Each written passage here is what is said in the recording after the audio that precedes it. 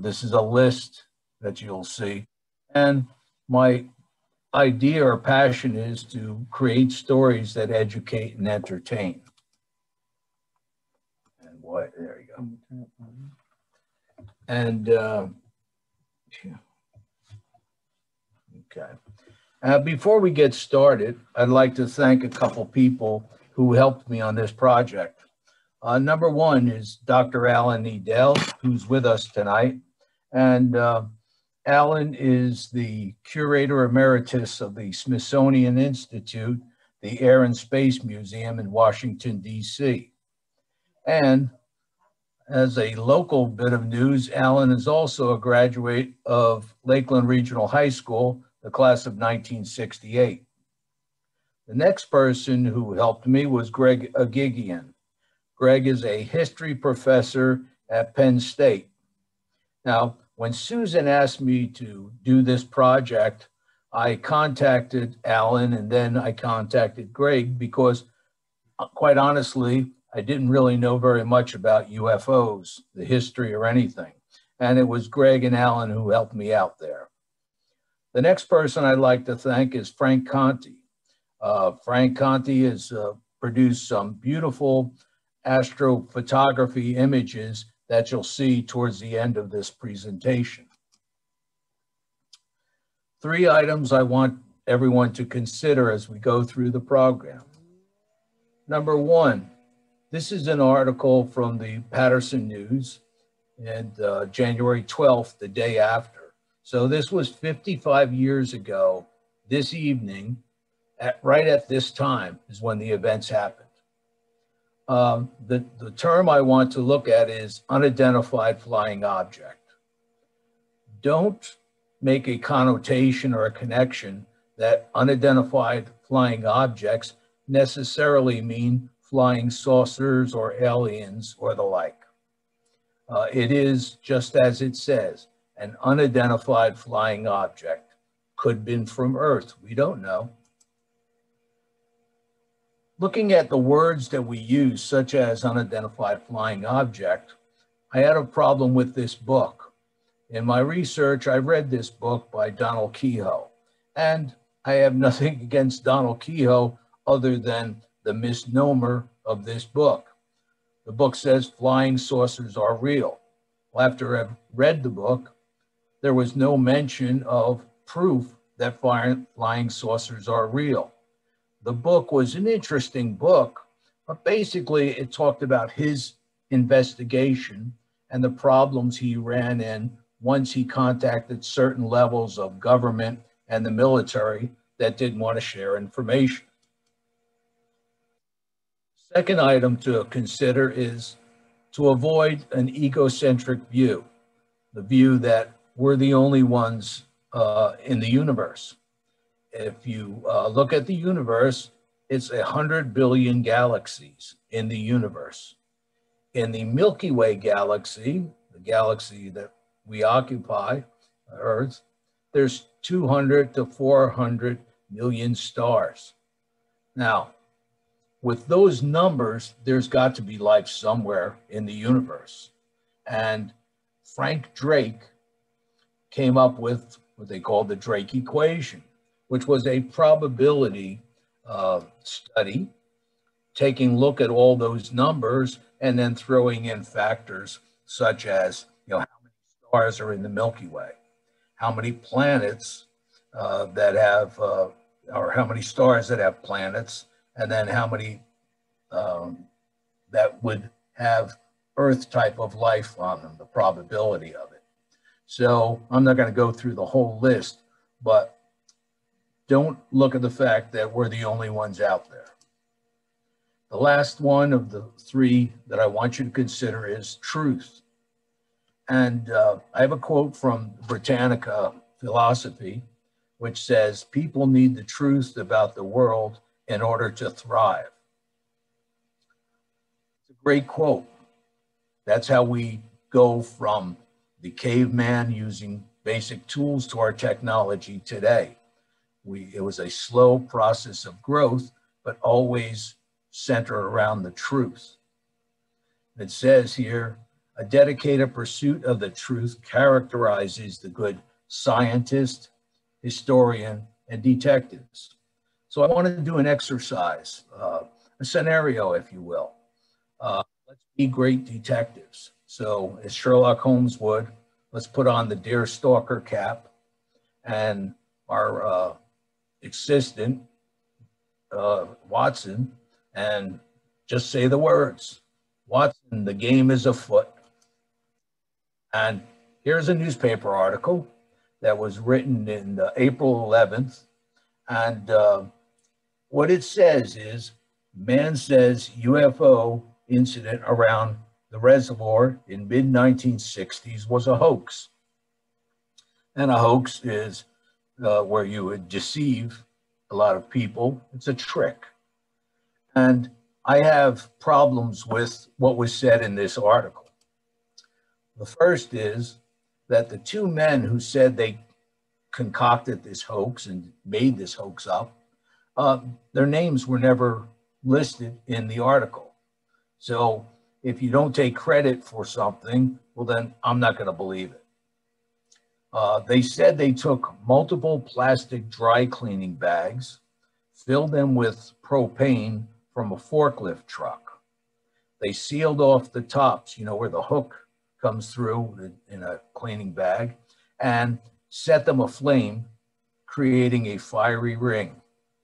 Well, in going over the incident in Wanaque, there was no witnesses that reported seeing a fiery ring.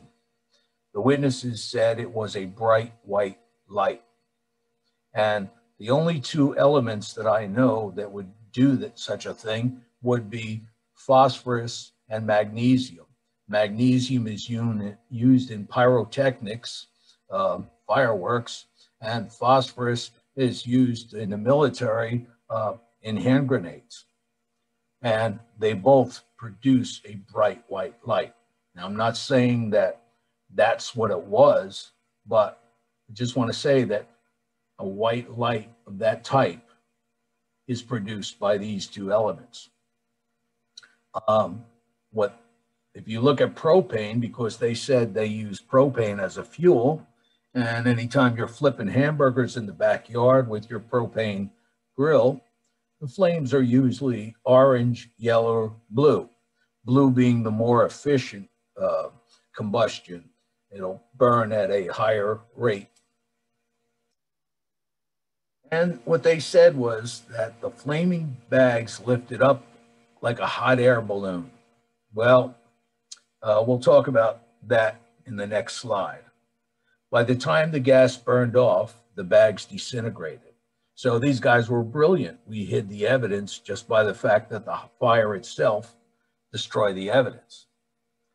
Witnesses said lights were present for about 1 hour on January 11th and 2 hours on January 12th. Well, if that's the case, which it was, these guys had to have a lot of bags of propane, which, again, find it quite impossible. Let's look at the scenario with a hot air balloon. Yes, there is propane in a hot air balloon, and it's in the basket, and they're used as fuel tanks.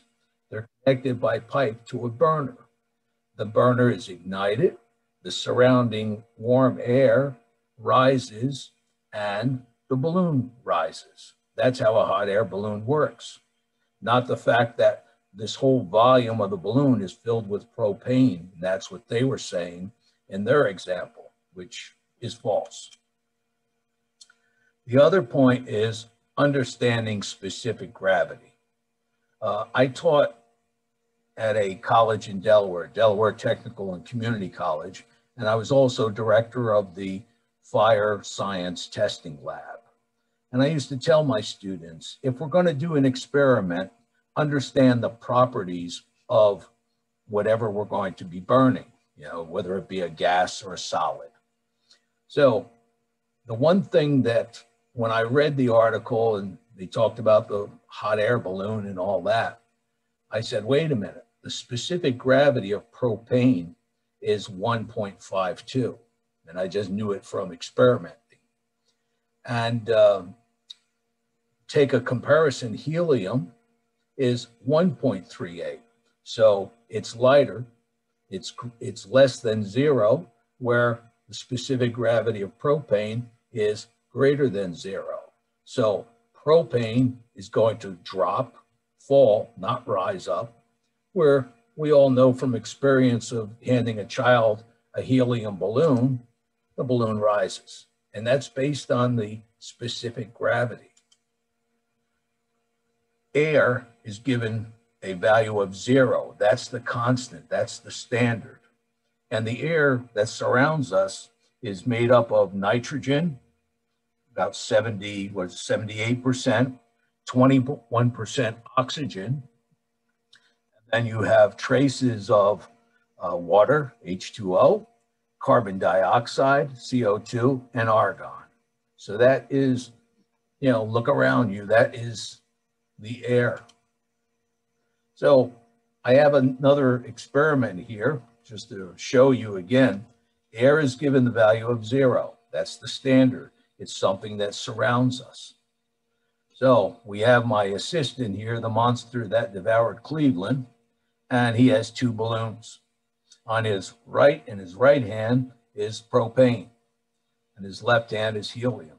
So release the right propane, and it drops. Release the helium, and it rises. So near impossible what they said they did. So that's a hoax, and that's why I'm saying use the truth to figure out what really is said and what is the possibilities. So in this situation, if we continue it a little bit further, what we have is a bag full of propane. It drops. So one of the guys say, well, let's lift it up. So he lifts it up, and then he says, all right, I'll open up the bag on the bottom, and you take your Zippo lighter and put it underneath. Well, what's going to happen is probably the fire's going to go out, because just like in the carburetor of your car, you have too much fuel, not enough oxygen, so you can't have combustion. So in that situation, the fire goes out. Or if they say, wait a minute, if I just let a little bit out, maybe we could get ignition. So if the guy who's holding up the balloon lets a little bit out and they get ignition, well, as Barney of Maybury says, balooey, you've got a explosion, and these guys won't be around to tell the story. So all through this, I want you to understand those points. Look at the words that are used. Don't be so egocentric and close our minds to various possibilities. And the last one, follow the truth. So let's look at Wanaque, New Jersey in 1966. Wanaque was established in 1918.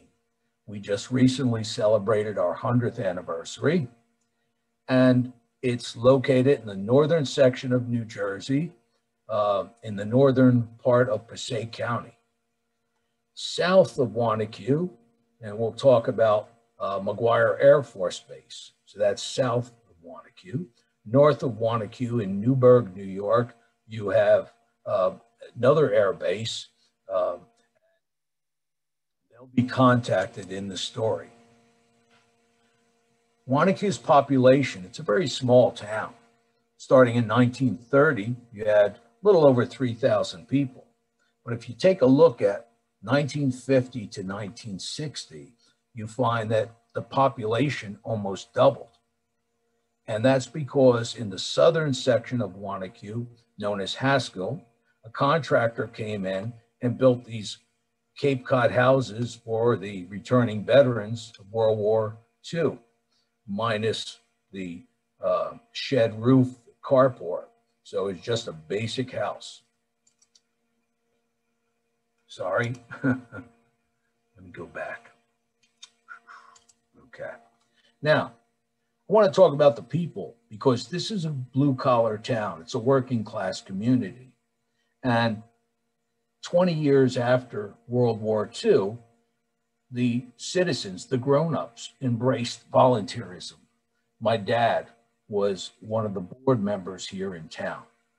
Alan's parents, his mother Flora, was active in the education systems in our community, and she was very active in PTA.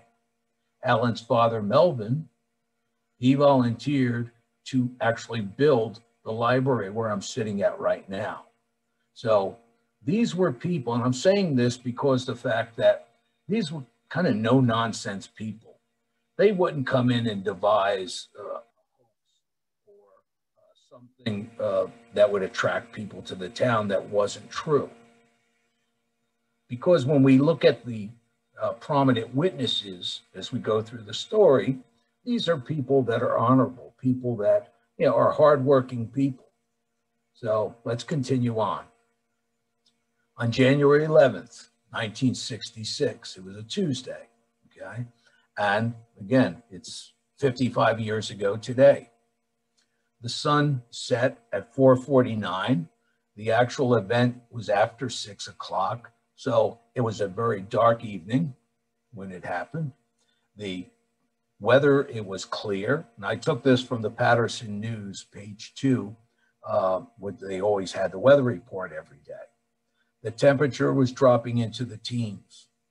Precipitation less than 5%. The winds northwest, 10 miles per hour or less.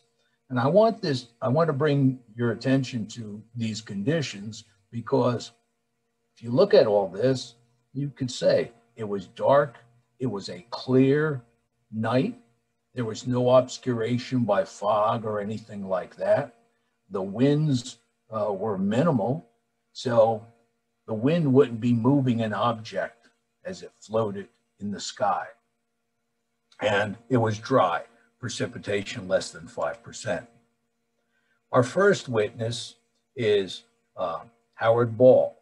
Howard Ball was the suburban editor of the News at that time. He later became the chief editor of the Trends, the biweekly newspaper that we have in our town. Around 6:20, he was on his way to Patterson, going to work, and he was running late. He was driving on the Hamburg Turnpike, and how he explains in a magazine article, as he got towards the top of this hill, he saw a light from the top. And when he got to the intersection of Patterson-Hamburg Turnpike in red and Colfax Ave in white, which is right here, he was stopped at the red light. So this gave him an opportunity to look at the object even closer. Now he was stopped. And what he said was the object still appeared, and it didn't really do much. It kind of hovered. And then it all of a sudden headed towards the Wanaque Reservoir. It went north. These cars are heading south, so it went in the opposite direction. When he got to work, he didn't want to talk about what he saw. He was a little embarrassed, he said. But then he got a dispatch from the Pompton Lakes police in his radio at the news station, and he said that the call said that there was an object, a UFO, and it was flying in the direction of the Wanaque Reservoir. Reservoir police officer Charles Theodora, around the same time, received a phone call from Pompton Lakes saying that they were headed and they were chasing a UFO headed towards the reservoir. So this is going north now, and this is Raymond Dam. So I timed it as far as the news article, and about 7 minutes took from where Howard Ball saw it in Wayne, New Jersey, till the time where it appeared over Raymond Dam. Now, this dark or black line here represents Ringwood Avenue, the only main road in our town. This dark is Highland Avenue, and at the end of Highland Avenue is the Hudali Sand and Gravel Pit. Now it's called the Wanaque Reserve. It's condominiums. Highland Avenue is changed to Warren Hagstrom Way. Warren Hagstrom was one of the witnesses that you'll see, and he was a councilman at that time and then became mayor. And here's Warren right here. This is Warren Hagstrom. This is Mayor Wolf here, and this is Councilman Art Barton. I personally knew these men. So what was going on? Why were they out that night? Well, the mayor, his son Billy, who was about 14 years old, and Art Barton and Warren Hagstrom were on their way to the Hudali sand pit because that's where the annual Christmas tree burning was going on. And so they wanted to, see the event. Well, the mayor turned up Highland Avenue. This is Highland Avenue here. This is Raymond Dam, the earthen dam at the Wanaque Reservoir. And he met the mayor and the councilman, and Billy met Officer Joe Cisco on Highland Avenue across from Raymond Dam, and they saw this object. Now, Mayor Wolf describes it as oval in shape and about 2 foot by 9 foot from where he was standing on Highland Avenue. Other witnesses were Civil Defense Director Bentley Spencer, another civil defense person, Richard Borman,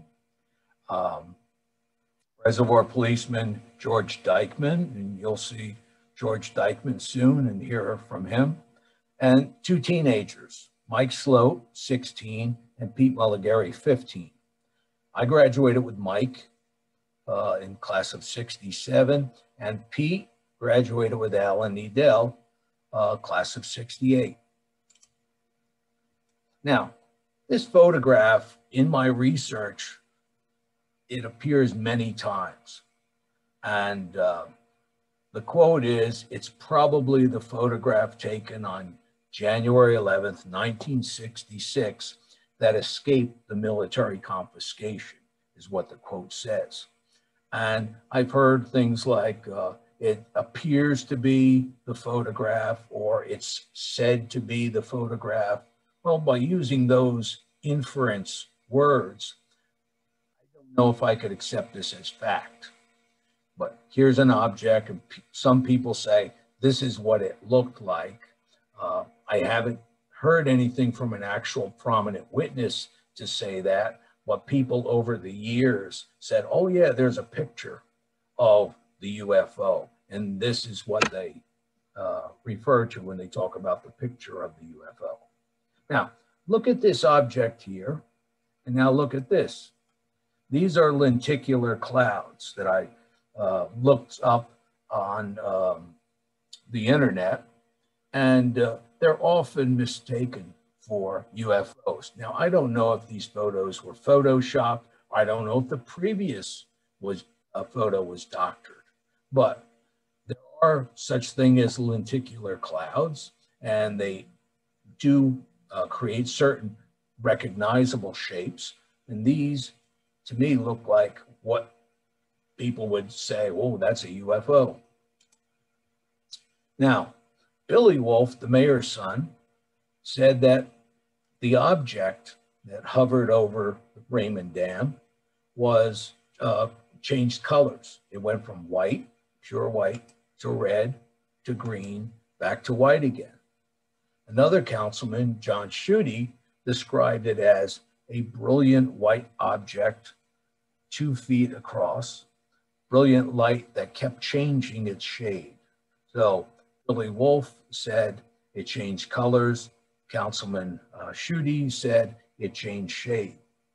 Also, George DeStito was on duty at the gate here, and he said that he had to close and lock the gate because passerbys were coming by Ringwood Avenue, seeing the object, the light, and wanting to get into the reservoir. So he locked the gate. The people such as Joe Cisco, the mayor, the councilman, they went up to the top to get a view of what it was, what it looked like. And they were there for about a half hour and said they had to get down because it was bitterly cold. If you remember, it was in the teens, and the reservoir was frozen for most part of the reservoir. There was also, mentioned the fact that a hole was drilled in the ice by whatever object this was, but Howard Ball said that that did not happen. I talked to people. I had a person over for dinner the other night, and that's what he was talking about when I told him I was doing this program. Oh, you're going to mention the hole in the ice. Okay, I just mentioned the hole in the ice. I can't prove it. George Dykman, patrolman, Reservoir Patrol, he described it as bright, egg-shaped, and smaller than the moon. Well, I went out and took a picture of a half moon and then created an egg-shaped object. Now, I don't know if he meant that it was vertically standing or, as I drew it, horizontally, the object. But this was the report from George Dykman, who said this whole event lasted about an hour over the reservoir. And then what he said was the object took off after about an hour, and it went north and hovered for just a very short time over Lakeland Regional High School. And then it started moving south and then appeared over Hudali Sand and Gravel Pit, again, near Highland Avenue, just across from Raymond Dam. And then he said it went further south in Wayne, New Jersey, to Pines Lake area. Now, while all this was happening in Wanaque, Howard Ball, remember, he was in Patterson at work. So after he got the call from the Pompton police saying that there was this UFO sightings in Wanaque, he started making phone calls. So he called McGuire Air Force Base, which was south of Wanaque. And then he called Stewart Air Force Base, which is in Newburgh, New York, north of Wanaque. He called radio stations, TV stations, any organization that would be possibly flying a helicopter at night. And all answered, no, we had nothing flying in that area. Around midnight, Stewart Air Force Base contacted Howard Ball and said that a helicopter with a bright searchlight was in the area around the reservoir. And now let's take a look at what went on. That was it as far as this night, January 11th, 1966, the reports of the sightings. However, early the next morning, January 12th, these were the weather conditions. Again, clear, 15 degrees. The sun rose at 7:19. The event actually occurred between 2 and 4 in the morning. And the wind had 10-mile-an-hour gusts up to 27. This is an article talking about what happened. And this was the second visit from 2:20 to 4, looks like 15. Sergeant Dave Cisco reported it, that he saw it over Twin Lakes, which is south of Raymond Dam. Off-duty patrolman Joe Cisco and his wife saw it from their house in Wanaque, and he said it was very bright, twice the size of a normal star. He also said that he took out his binoculars and he described it as having a greenish tint to it. So similar to Billy Wolf saying that it changed color to green, to red, and then green. But all reports of January 11th, reports of January 12th, they all said there was no sound, no motors, no propellers, nothing. Whatever it was, it made no sound. And then some, this is from a article that I saw, I believe in a newspaper or magazine, I don't remember which. Some said that it moved at supersonic speed. It hovered, it glided. Others said that it moved faster than a satellite. Now, these are subjective terms from a non-experienced or inexperienced uh, person witness who's stationary, but these are their descriptions. I wanted to include as much as I can about what people said. And then at 6 a.m., a Major Donald Sherman of Stewart Air Force Base called and said, no, there were no helicopters. So this creates another problem. First, when Howard Ball called everybody, they all said, no, we had nothing. Then at 12 o'clock midnight, there was a report saying, oh yeah, there was a helicopter with a bright searchlight in the area. And that was at midnight. And then 6 hours later, Major Donald Sherman of Stewart Air Force Base goes back to, no, there wasn't anything there. So this creates a problem of belief from the general public. All through the books that I read on the subject, the government and the military were poor in public relations. They couldn't get their stories straight when it came to UFOs or any type of sighting of this. And then on the 13th, there's an article again in the Patterson News and a headline, that thing appeared over Wanaque again, which refers to the early morning, the 2 o'clock to 4 o'clock sightings in Wanaque.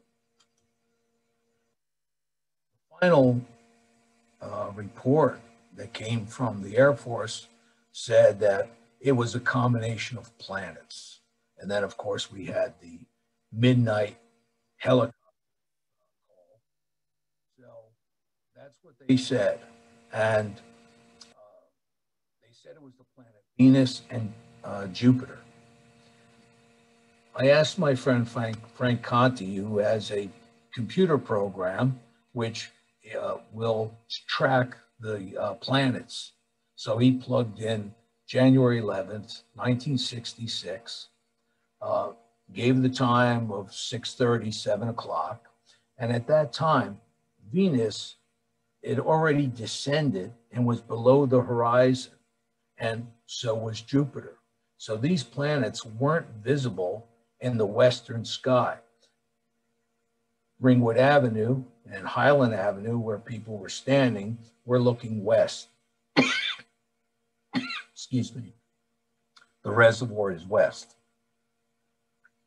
Recently, a few weeks ago, we had this planetary conjunction, the planets Saturn and Jupiter. I tried to get a photograph to see what that would look like, but unfortunately, the whole week was cloudy, so I couldn't get a photograph. So let's examine the event, just sit back, perspective of, let's look at the facts. So we had prominent witnesses, and one of the books that I read that Greg Agigian recommended was written by David Jacobs. And Jacobs identifies and differentiates a prominent witness from a contactee. And that prominent witnesses are people typically in government, like a mayor, councilman, civil defense, and police. So they're reliable witnesses. I said before, these were honorable people that I knew personally. Warren Hagstrom, for example. Back in 1966, I was a junior at Lakeland. And we had this, it was a exercise in civics where the kids would run for mayor or councilman. I ran for councilman that year and won. And we were invited to a council meeting, and you would sit next to, whoever was voted mayor would sit next to the mayor, and the others would sit next to the councilman. Well, I got to sit next to Warren Hagstrom. He was my mentor that night, and found him to be a very honest man. I also knew him afterwards as I grew up in the community. So these are what David Jacobs calls in his book, The UFO Controversy in America, prominent witnesses. They want an explanation, okay? They want to go back to their constituents and say, yes, an event happened and we contacted the Air Force and this is what the Air Force said it was. Versus the contactees. Jacob says, these are people who claim they were contacted by aliens, went up in their spaceship, and they were poked at, prodded at, and all that stuff that you hear in stories. And instead of going to the authorities, these people wrote books, magazine articles, they created UFO clubs that they were the president of. And what Jacob says was they are motivated by either profit, because they get paid for selling their books and magazine articles, or public gratification, recognition, unlike the prominent witnesses. Now, corroboration in a court of law, when something happens, an event happens, the lawyers will argue their position, and one will say, well, this is what was said, or this is what happened. Do we have corroboration? Corroboration, from Latin, means, and my reference was the Merriam-Webster Dictionary of Law, was that it means to strengthen or make more certain. So let's look at some of the statements here. Billy Wolf said it changed colors from white to green to red. Joe Sisko, here, I don't have it here, but remember Joe Sisko said it had a greenish tint. So there's somewhat agreement here. Mayor Wolf saw it as a bright light, oval-shaped, 2 foot by 9 foot. George Dykman described it as bright, egg-shaped, and a little smaller than the size of the moon. So the shape, egg-shaped and oval-shaped, very, similar. And so there was some corroboration from prominent witnesses here. Now, there was an investigation, not by the military, but by a private organization called NICAP, for the National Investigation Committee on Aerial Phenomena. And here's George Dykman. Remember, he said it was egg-shaped, and he's a reservoir police officer, and he's being questioned by 2 NICAP investigators. This is Lee Ketchum from the Washington Bureau and Alberto Paz from New York. There was also a investigator that came from Washington, and he created an audio tape of interviews that he made with the mayor, Howard Ball from the newspaper, and George Dykman. This is a copy, and I got this off the internet, of the NICAP questionnaire that was used here in Wanaque. I want to bring your attention to this top paragraph here. And I typed out verbatim what it says. And basically it says, this form includes questions asked by United States Air Force and other armed forces investigation agencies, plus additional questions so that give a full evaluation by NICAP. After the information has been studied, the conclusions by our evaluation panel will be published in NICAP's regularly issued magazine or in another publication. So what it's saying is we took government questionnaires, or questions, and added some extra questions, and then that would be evaluated by a NICAP, and then the results would be published. And NICAP came to be because the fact that the government classified a good percentage, if not 90% of the UFO information. Now, these are the questions on the form. Now, let me tell you a little bit about my experience beside being a instructor at college and director of a testing lab. In another company I worked for, a private company, dealing with insurance and insurance forms and questionnaires. I would write the training manual and teach the inspectors. We had 600 inspectors throughout the country. And then every once in a while, I got the real gravy job doing consulting work for the Hawaiian Insurance Bureau. So I got a couple free trips to Hawaii. So dealing with questionnaires as much as I did, I got to be able to look at a question and decide whether it was a valid question or not. If it wasn't, I would go back to whoever created the question and then say, you know, we need to clean this up. What does the customer want? So I'm very particular when I read questionnaires. So these were the questions: the time of the sighting, excuse me, and how long was the object visible? The location, weather conditions. So all of these things we've already looked at and discussed in the January 11th and 12th. The description of what was seen, the size, the material. Was it an object, solid, or was it a source of light? How did the object appear and disappear? The distance the object traveled and its speed. Did the object have sound? Okay, we already established there was no sound, and we discussed these other items already.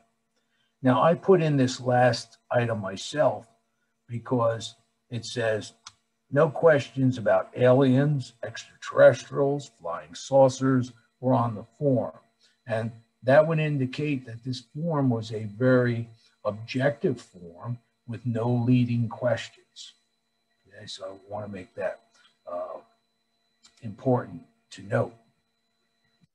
This was the final statement that went out after the NICAP investigation. It's a very simple statement.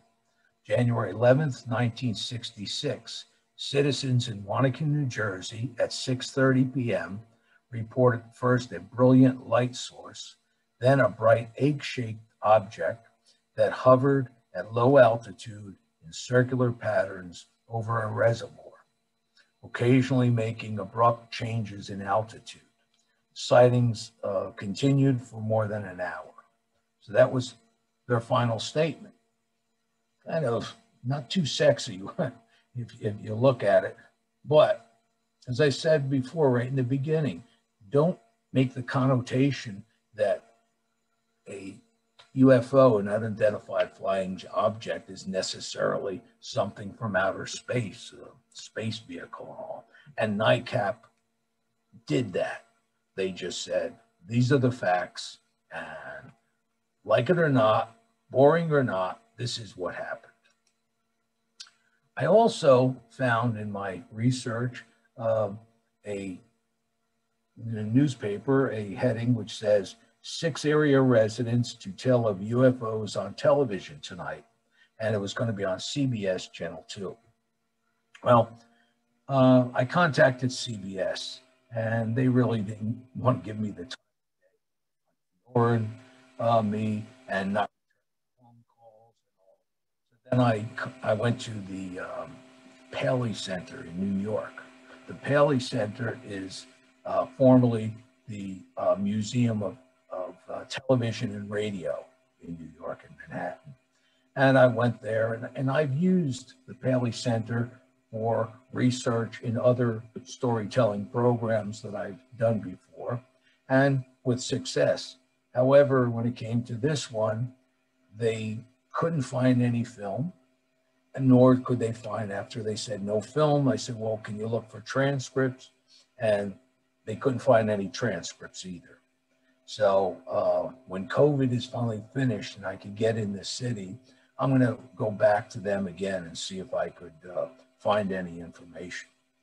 But the witnesses that were on this show, it was listed in the article, was the mayor, Harry Wolf, Patrolman George Dykeman, Joe Cisco, Chief, this is Wanaque Reservoir, Chief John Kazaza and Thomas Lawson, and Howard Ball from the newspaper. And now the second major sighting in October, which was October 11th, 1966. These were, again, the weather conditions. So for every event, I always said, okay, what were the weather conditions? It was, again, clear. Temperature at night was 45 degrees, precipitation 10%, and the winds were westerly at 10 miles an hour. Then occurred at 9:15, where Betty Gordon asked her husband, Pompton Lakes Police Sergeant Robert Gordon, known as Bobby Gordon, to come to the front door. He went to the front door, and the Gordons lived at 205 Midland Avenue. In the article that I read, it didn't have an address. So I went to Wayne, New Jersey, south of here, a larger library that has old telephone books. So I looked up Bobby Gordon, Robert Gordon, and found that he lived at 205 Midland Avenue in Pompton Lakes. And then I asked a friend of his, a man who knew him, said, yeah, that's exactly where he lived. He got to the front door, he looked outside, and he saw his neighbor, Miss Lorraine Varga, who lived at 213 Midland Avenue, again from the telephone book. And she had a frightened look on her face. I took this photograph on the lawn of Bobby Gordon's house, just to give an idea, perspective of what he saw. He said he looked up at the TV tower, the 500-foot TV tower, and saw this bright light above it hovering. And he said it hovered over the tower and then disappeared over the mountains going north towards the reservoir.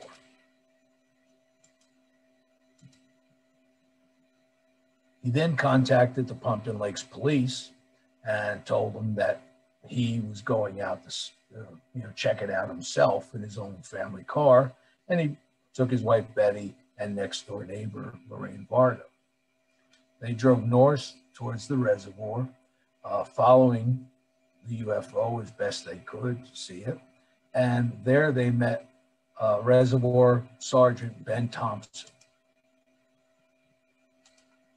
The object moved south, it was going north, but where it only hovered over the reservoir was at Wolf Den Dam, which is just south of Raymond Dam. And this was around 9:15. The people around that area, so Bobby Gordon saw it at 9:15. At 9:25, people started seeing it around Wolf Den Dam. And Ben Thompson was on patrol at around 9:15, 9:30. The times varied. He said, I don't know, it was 9:15, 9:30. Was on Westbrook Road, which is up above this area at Dead Man's Curve. I got a transcript of a taped interview from Dr. John Pagana from NICAP, and he interviewed Sergeant Ben Thompson.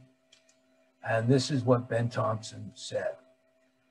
First, the object was coming at him, coming from south to north, after he received the call and got to this one site, and says the object was at an altitude of about 150 feet based on the tree line height. He said it was about the size of a car.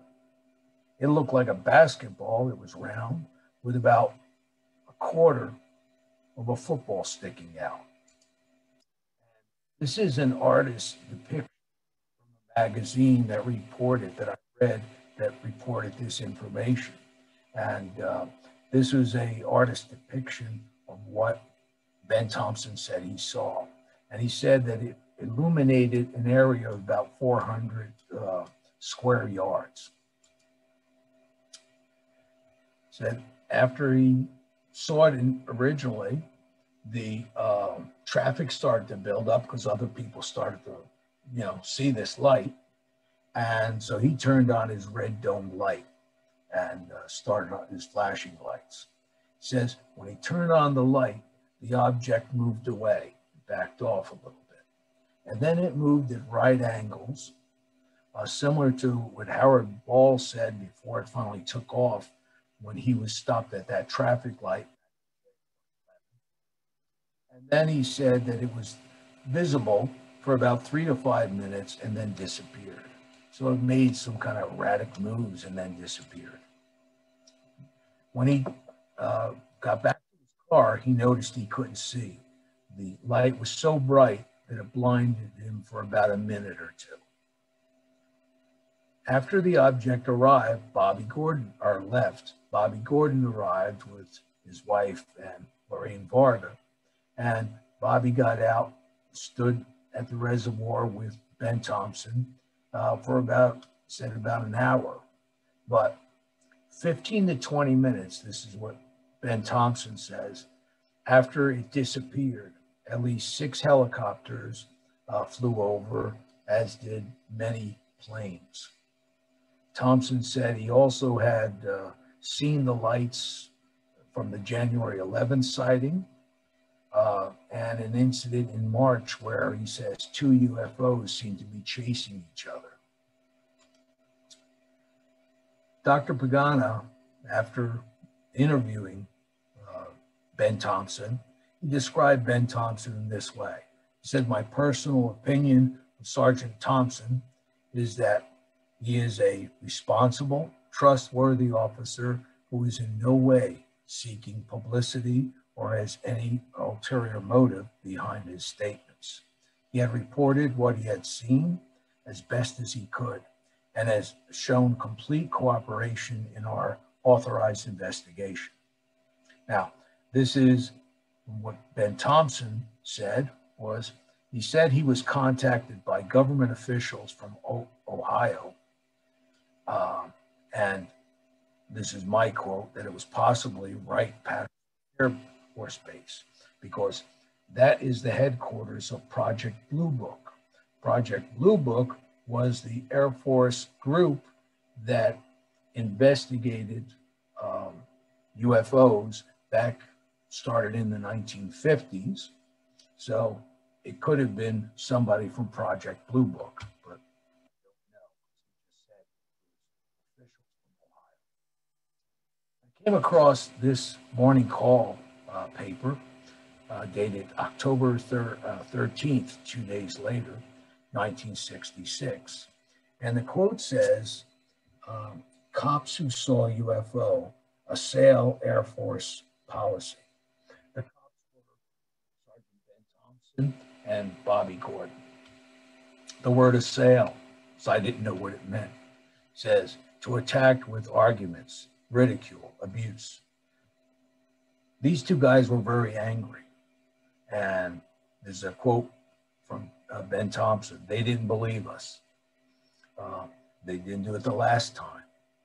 We didn't have to call them. The helicopters and several planes flew over in minutes." So this was, again, he had said 15 to 20 minutes after the object disappeared, planes and helicopters came in. So when the reporter said, "Well, did you call the police?" He said, "We didn't have to, because the helicopters and the planes arrived minutes later." Oops. There we go. And then Ben Thompson also talked about the hole in the ice incident back in January of 1966. And then he, again, another quote, he said, "Blue Book people came in and ridiculed us." So the previous slide, he talked about, officials from Ohio. And that was, as I said before, Project Blue Book. Now, this is a cartoon caricature from Jack Wardlow, a Wanaque police officer. And it says, "I'm not even here. Ask the Air Force." So it came to a point in reading through magazine articles and newspapers for a year's time after the actual incident. One thing I found, Mayor Wolf, in the beginning, he was forthcoming with information. But a year later, when I read a magazine article, they said he was reticent about giving out information because the fact that the government didn't believe them, they were ridiculed by people, and they just said, you know what, let's just keep our mouths shut and go no further. So let's take a look at what we see when we look at the night sky and the distance. So from Earth to the moon, it's 288,855 miles. Jupiter, remember it said that the planets Jupiter and Venus in the January 11th sighting is 4.7 million miles, and Venus is 1.59 million miles to Earth. We, as a species, have gone from Earth to the moon back again. So space travel is something that is beyond our capabilities at this time. Let's take a look at another slide. Light year is 5.88 trillion miles. This nebula, called the Rosetta Nebula, these are photos from Frank Conti, 5,219 light years away. So when you look at such great distances, you have to say to yourself, if there was any being that came here to Earth, they had to have a technology that was almost godlike. We wouldn't be able to understand how they could move from point A to point B. And so the story is still a mystery. It's still considered a UFO. Nobody knows. And as Julia Cameron says, a mystery draws us in, leads us on. So, leads us on to, as Captain Kirk tells us, to the final frontier. Different nebulae, different galaxies out there. So, I encourage you to continue search, continue this story if you find reliable facts. Let's follow a path that leads to the truth. So anything that you do, any endeavor you do, always follow the truth. And the truth, it says here, because people need the truth about the world in order to thrive.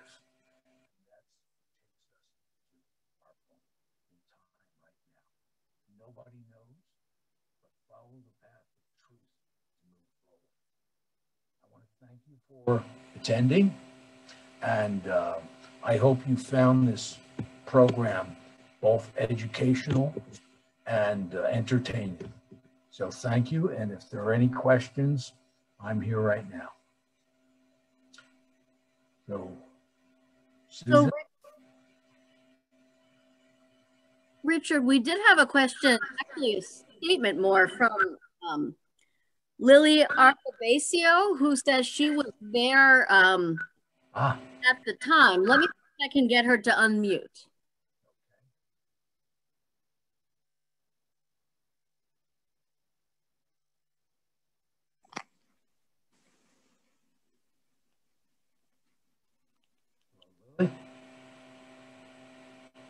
Hello. Hi, Lily. So do you want to tell us a little bit about what you remember? I'd really be interested in hearing it. It's kind of difficult, of course, but I always do remember that particular time. And as I recall it, and it just seems a little odd, but the shape was more rounded than oval, but it definitely pierced down into the ice. Ah, okay.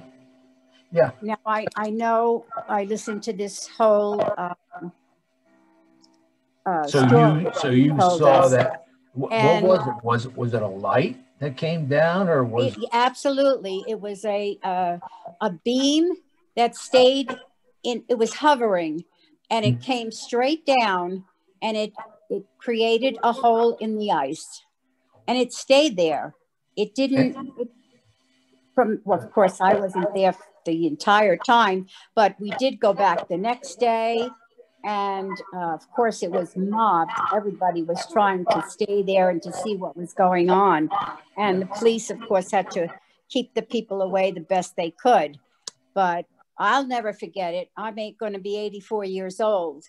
And I lived up until 1985 in Ringwood. And that's where I came from. And believe me, it's a story that I tell my friends now, and they don't want to believe me, of course, most of them. But I did enjoy this whole article that you gave us tonight. It was very interesting. And to this day, I think it was something from out of space, whatever it was. But it was definitely something I'll never forget. Right. Yeah, and like I said, we can't just be so egocentric that we close our minds to different ideas. Can you tell me, do you remember where you were standing when you saw this? Well, I was on the road. I was with friends, but it wasn't right by the reservoir. It was a smaller area. I would not be able to tell you exactly what the spot was. But of course, you could see this from a long distance. You didn't have to be right there. But we were on, and I can't think of the Reservoir Road. What's the name of the Westbrook Road? Westbrook Road, yes. Oh, okay. Yes. Okay. And I lived in Skyline Lakes in Ringwood, so I was right there. Right there at Westbrook Road. Well, what I'm saying is we saw everything that was happening, and we went over there. And again, like I said, it's just something I'm never going to forget. Sure. And it's hard to tell other people about it because, they laugh. Right. Sometimes I laugh and say, did I really see this? But I know I did. I absolutely know I did. Yeah. And that's what I was saying, that, after a while, the people in the town just kind of shut down and said, nobody believes me, so I'm not going to take it any further. And I guess we'll never know. We'll never know the truth. Were you contacted by anybody like NICAP? Yes, I was contacted by a reporter. Maybe 5-6 years ago. I now live down the Jersey Shore, and I was contacted. I don't really remember how she got my name, but she asked me questions, and I don't also remember what the newspaper was, but she wanted my feedback, and I did give it to her. And she also asked if I knew anybody else that had seen it, and I did give her another name, but I never heard from her after that. And it was amazing. 55 years ago, you think that? Yeah. Yes. But do you know, if I can see it as clear as day. Yeah. If I close my eyes, I can visualize the whole thing. Yeah, I think you're the first person. I did meet one or two other people, but they were young at the time and really couldn't give me any information of what they saw. Well, I was young then too. Oh, yeah, 1960. Yes, but I was, that was pretty much when Ringwood was still kind of undeveloped. Well, it was just developing. Yeah. So we were a young married couple that moved in, and in 1961, I moved in. Yeah, that's when I moved into Wanaque, was 61. I was 11 years old at the time. Oh, okay. Yeah. Okay. Well, I'll always consider Ringwood my home. For some reason, I've been out of there for so long, but Ringwood I always felt that was my home because my children were brought up there. Sure. My children went to Lakeland High School. Huh. My son-in-law, the Capazis, if you know them. Oh, yes. They're my son-in-laws, so. Pretty good. All right. Excellent. Now that I'm giving everything away. Thank you very much. As it is, they think I'm nuts about this UFO. Thank you very much, Lily, for contributing. Thank you. Yes, thank you, Lily. You're welcome. If you ever find out the truth, you must let me know. Okay. We'll let you know. You have Enjoy. Thank you. So, Richard, I did get a question from somebody who wants to know if there were any reports around that time of, I mean, I know that they had people from the Air Force and NACAD there investigating, but did anybody talk about any encounters with, like, say, men in black or unidentified people? Yeah, none that I heard of. Like I said, most of my information was from articles in magazines. The Science and Mechanics, they ran a 3-month series in 1967. I believe it was June, July, and August. Each month they had a different story about the encounters in January and then also in October.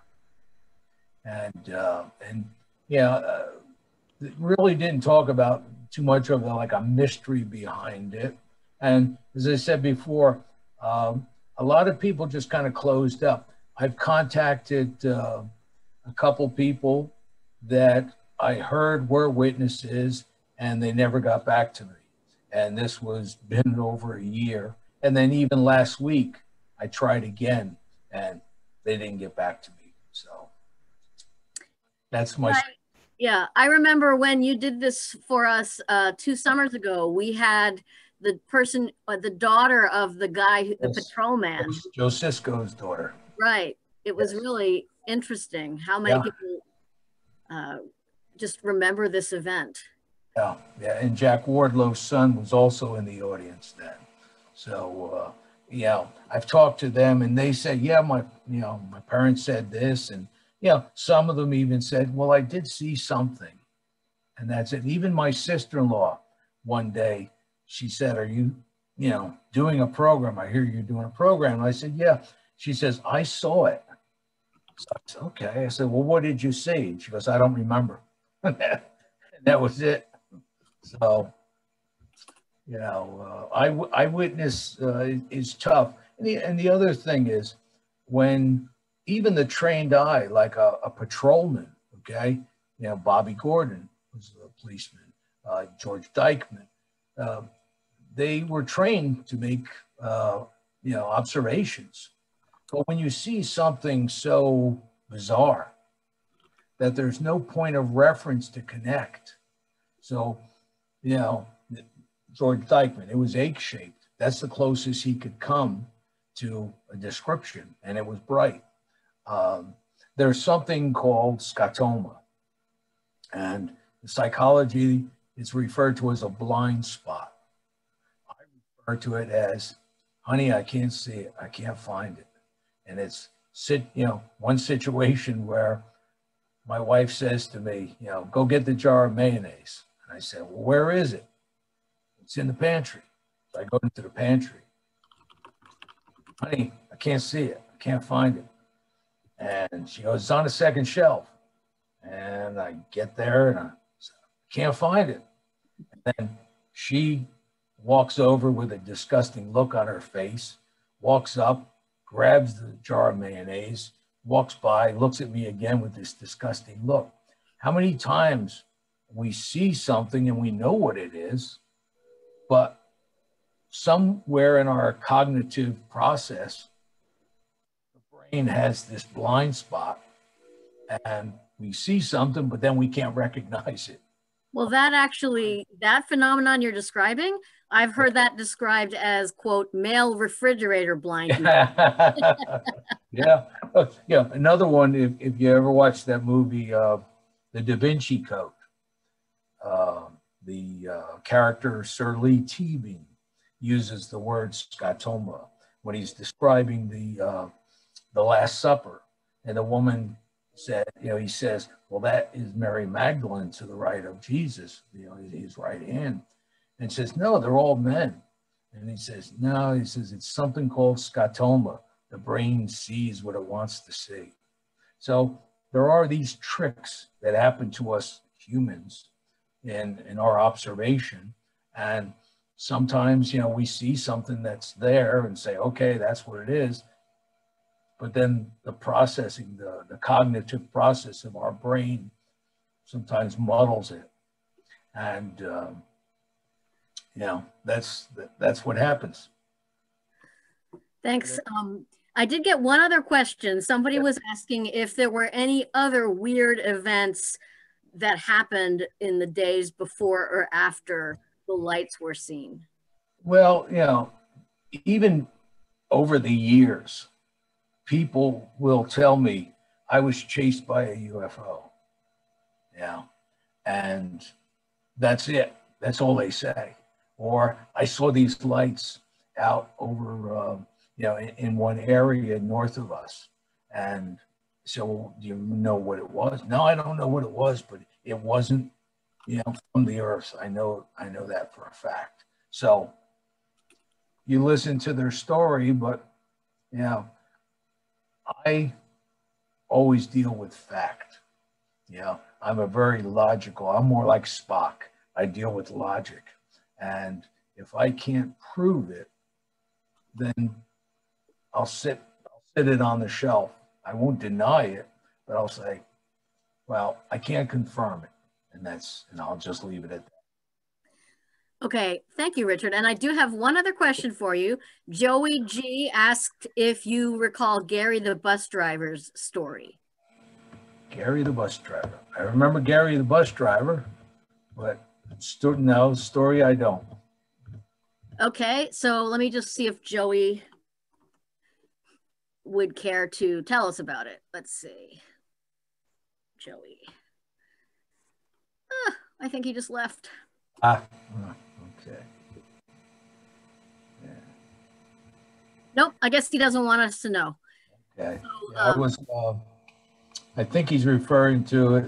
I used to commute. I worked at the World Trade Center years ago and used to commute from here, going into Midtown Manhattan and then taking the subway downtown. And the bus driver there was a very talkative, jovial type of personality. So he had a lot of stories. So I don't know which story he's referring to.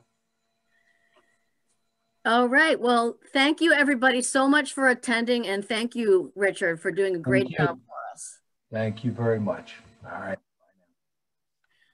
And I know that we have somebody who just added in the chat box that he's from Montana, and I know we had somebody from California on the program tonight. So interesting. Yeah. Yeah, it's good. Oh, hold on one more second from Galaxy A6. Hold on. Let's see. Okay. I'm gonna. Okay. So Galaxy A6, did you have a question? Guess not. Okay. Okay. All right. All right. So should I close out this? Or? Yeah, I'm going to end the presentation for everybody. Okay. Good night, everybody. All right. Good night. I usually say